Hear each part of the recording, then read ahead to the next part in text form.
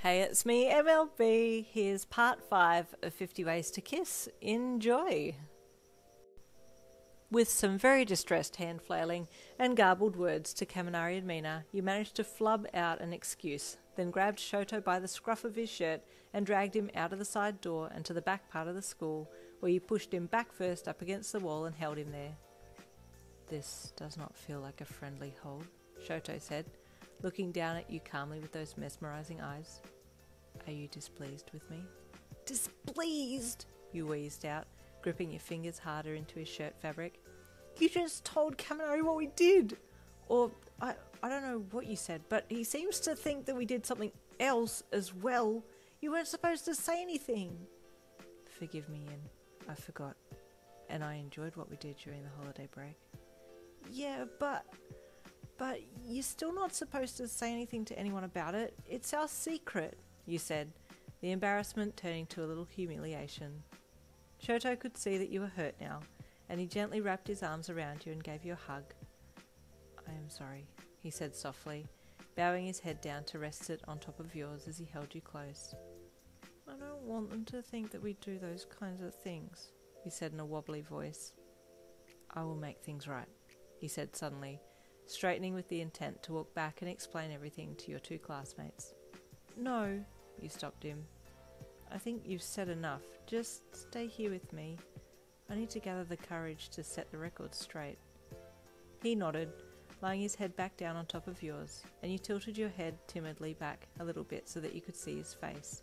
He had his eyes open, and as he tilted your head back, his lips found yours. You were always fascinated by how one of his lips was quite warm and the other cold, and as you kissed, you tasted each in turn while his tongue explored your mouth. Shoto inhaled deeply as he made out, and you did the same. You loved how he smelled, like ice and campfires. You were so engrossed in your little make-out session that you didn't hear Mina or Kaminari coming around the corner to look for you both. So when they stepped out, the first thing they saw was you, with him, pressed against the wall, and your mouths in a heated battle for dominance. "Oh, on school grounds and all," Kaminari teased lightly with a smirk on his face. The sound of his voice gave you such a fright that you yanked back and promptly tripped backwards, but your backside never had the chance to hit the ground because Shoto had already grabbed your hand to save you from the fall. "Guys," you stammered, allowing Shoto to pull you back up to standing. Let me explain the holidays. He said some things that weren't right," you said defensively. Mina hummed with a smirk on her face. "I'm ready. Spill the beans." "Well, first of all, we didn't do anything like what you think we did," you said evasively. "Like?" she pressed. "I don't know, like stuff," you replied. "Todoroki?" Mina then asked. "We used our mouths," Shoto added in. "No!" you shouted.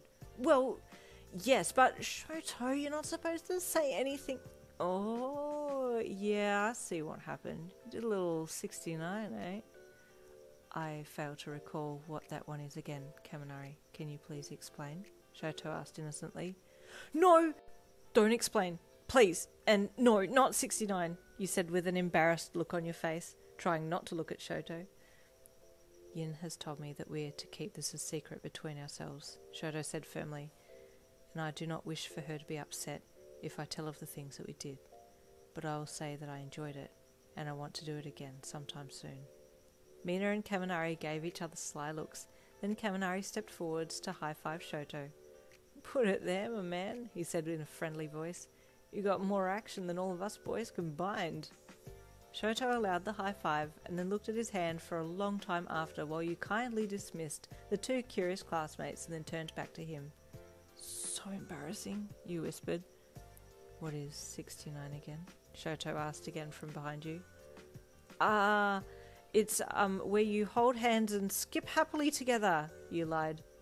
"Oh," Shoto said. "Well, may we 69 back to the class?" You tried not to snort and did your best to hold a neutral face, then held out your hand to him. "Yeah, sure," you said with a smile. He took your hand and you moved to his side so you were now side by side. "Okay, now skip," you said, taking a step forward and waiting for him to step, then doing a little skip and placing the other leg down.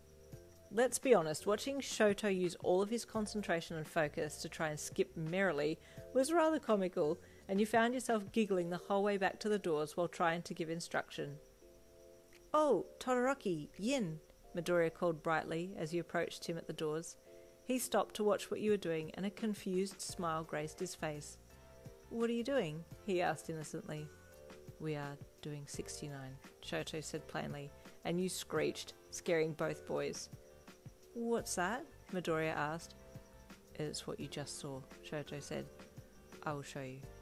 You couldn't help but burst out laughing, and both boys eyed you curiously, but Shoto was determined to show Midoriya his newfound skill, and the boys fell in step side by side, without holding hands, and started to skip together away from the doors. You were laughing harder now, but your laughter had gone to the other end of the spectrum, and you were just shaking silently and holding your middle as you doubled over. Then Uraraka turned up.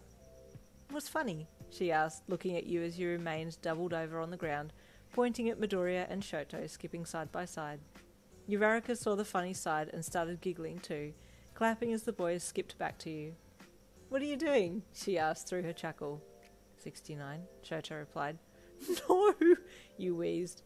69? Uraraka asked with confusion.